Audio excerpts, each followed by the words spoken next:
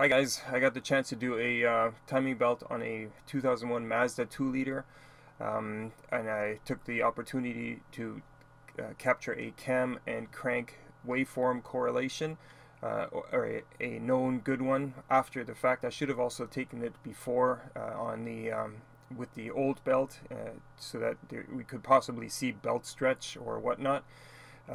Didn't get the opportunity, forgot about it, doesn't matter. At least I have a known good waveform for you guys after the repair.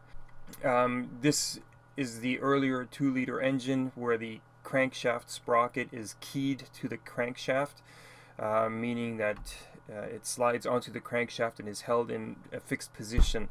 The later 2-liter engines do not use a keyed crankshaft, so the crank sprocket is, you can mount it in any direction or any position, and what happens is as you tighten the crank pulley into place, it squishes everything together and holds it in time. And in order to time that engine, it's quite an elaborate setup in terms of you got to follow those instructions, have those special tools, otherwise you're going to have timing issues.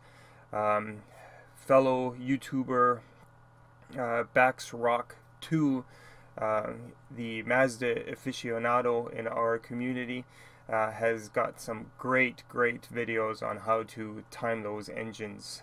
So check the link in the description for his channel and watch all of his videos. As for my waveform, download it. The link is in the description. Download the Snap-on software so that you can view the waveform, play with it on your PC, manipulate the waveform, and then you can take a closer look at the cam crank sync of that engine.